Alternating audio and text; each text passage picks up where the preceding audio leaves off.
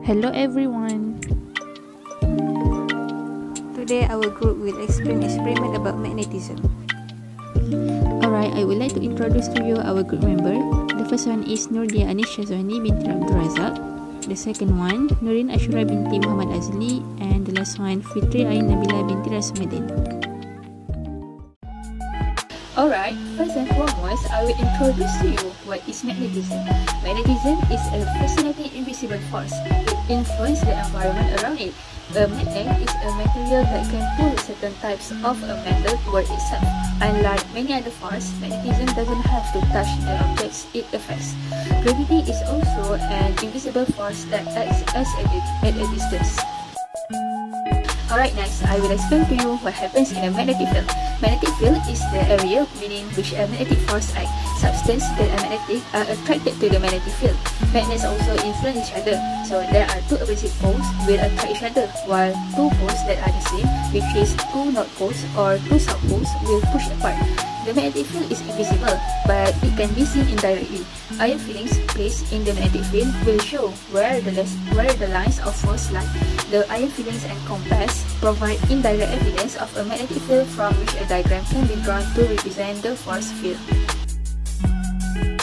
From the previous slide, we can know that the magnetic field is invisible, but we can still see it via placing the iron filling on the magnet. So what is the magnetic field lines? It is used to present the magnetic field. It will leave from the north pole and enter the south pole of the magnet. To see the example, you can see it through the diagram that's shown on the screen. We move on to the next part, which is how magnet can be attracted. As we know, magnetic field has two poles, which is north and south. If it is like poles, north will meet with north, and as a result, it will repel each other. The second one is opposite poles. For opposite poles, north pole will meet with south pole, and as a result, it will attract each other.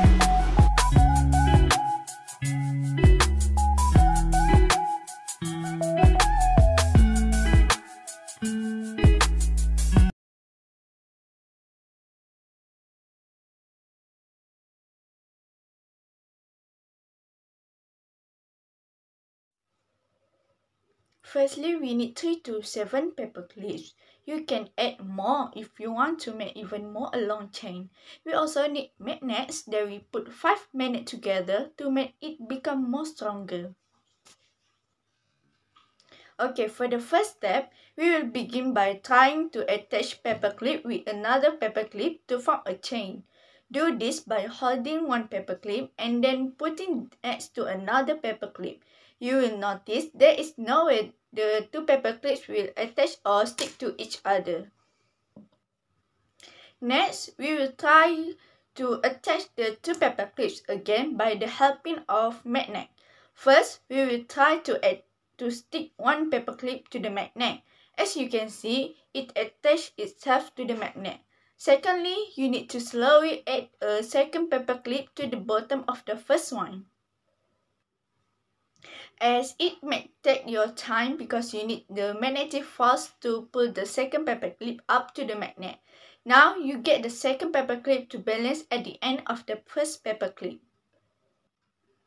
So now, after you have stick two paper clips together, you may keep trying to add and stick another and then another paper clips until you have formed a long paper clip chain. After you have formed a long chain of paper clip, try to remove the paper clip chain from the magnet. To do this, you need to pinch and hold the first paper clip and slowly pull the magnet away. Now you will see the paper clip chain will stay together as the paper clip will become the temporary magnet and still stick themselves to each other.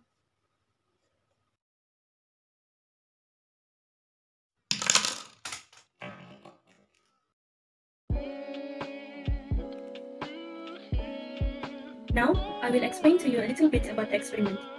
When the paper clip is attached to the magnetic force from the magnet is transferred to the metal paper clip. Then, once the paper clip is become magnetized, you can attach a few paper clips together to form a chain. The stronger the magnet, the more paper clips can be stick together.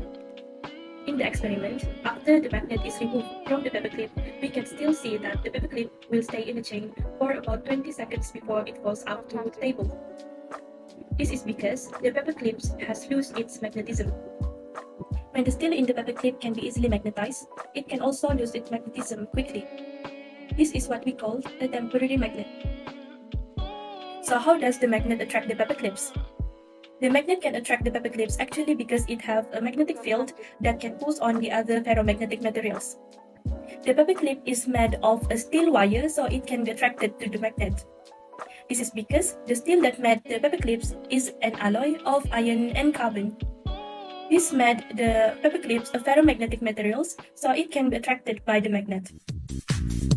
Around the world.